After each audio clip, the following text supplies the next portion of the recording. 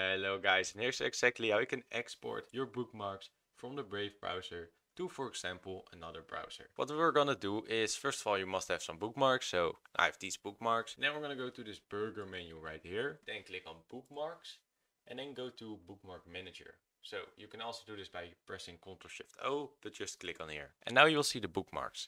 So in order to export the bookmarks, we will have to click on the three dots right here. So click on them and now click on export bookmarks.